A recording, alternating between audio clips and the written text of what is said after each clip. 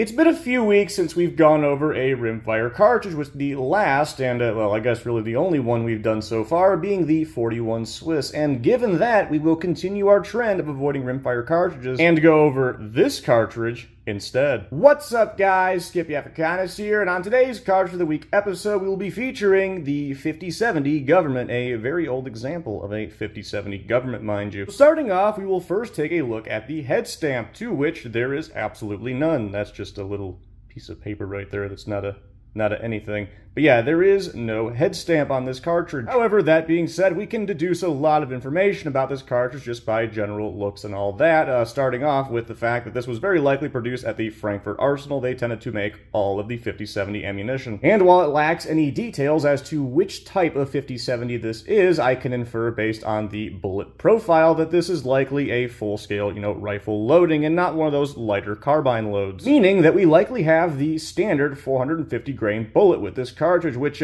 just for a fun little comparison, the standard U.S. Army 5.56 bullet weight comes in at around like 62 grains, meaning that it would take about 7 1/4 of those things to equal one bullet from the 5070, not 4570. And, the best part is the U.S. Army wouldn't even just stop at 450 grains for a, service-grade cartridge. The next cartridge that would, replace this one would be in the ballpark of around 510 grains. Anyways, going back to this specific cartridge, and we noticed two more things. One being that this cartridge uses a copper case, and two is this little crimp right here, which is it's got two sides to it, which we can not only infer that this is a low indent example and not a high indent example, but we can also infer that this is actually a centerfire cartridge. But not just any centerfire cartridge, but rather a really weird one, as this one uses what is called the Benet priming system. Now, you were likely scratching your head earlier when I had mentioned that we were not going over a rimfire cartridge today, despite the fact that the back end looks like, this, which is basically what,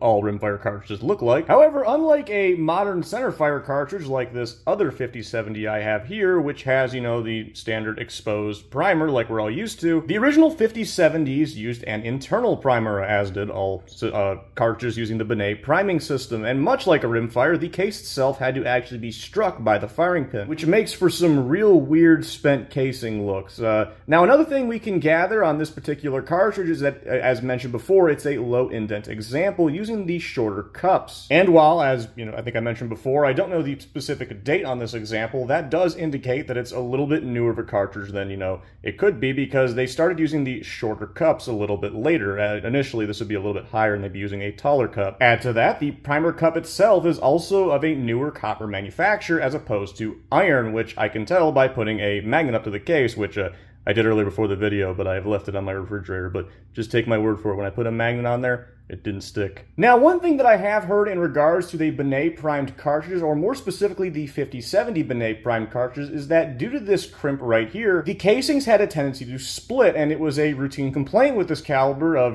casings having a tendency to split in the chamber. And this was certainly a thing, however, it had to do with the copper casing itself as opposed to the crimp left by the Benet primer, as full power 5070 service loads were well past copper's ability to be able to handle. Now, this problem would be solved when they would actually go to a brass case. Full power 5070 service loads were well past copper's ability to be able to handle. Now, this would of course be solved when they would actually go to a brass casing, which shout out to Rashala on iFunny for helping me narrow down that question, as he had the specific info from the Cartridge Collector's Notebook.